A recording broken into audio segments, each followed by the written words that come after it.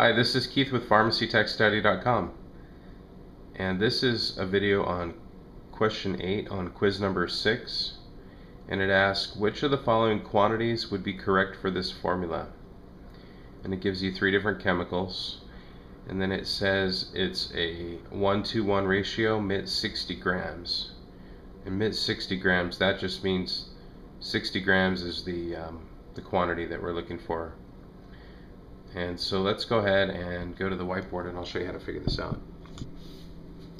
So the first thing you don't want to get tripped up on is the concentration strength of each of those chemicals.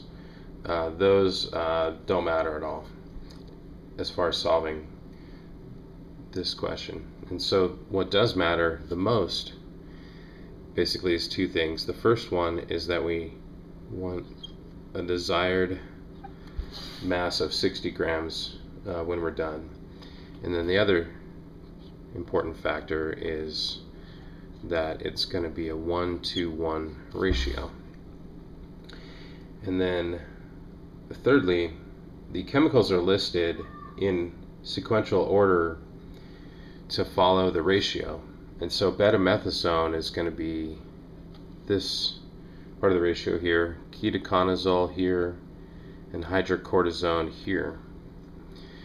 And so what that means is when we're done, we're going to have a mixture of 1 part betamethasone, 2 parts ketoconazole, and 1 part hydrocortisone. And so that's a total of 4 parts. So what we need to do is we need to divide this by 4, and what that gives us is 15 grams per part.